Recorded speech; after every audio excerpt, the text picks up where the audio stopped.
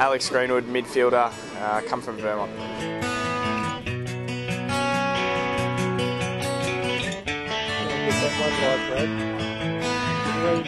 Good hand.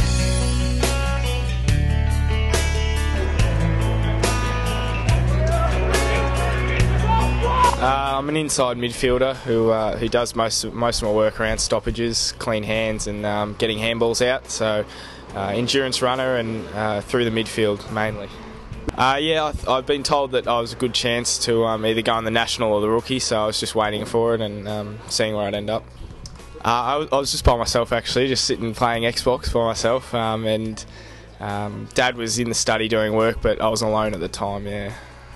What was the scenes like in the household? Yeah, Dad was on the phone when I came to tell him, so he jumped off pretty quickly, and word got around, and the phone was going crazy, and let the family know first, and yeah, it was just a slap on the back and well done and all that kind of good gear.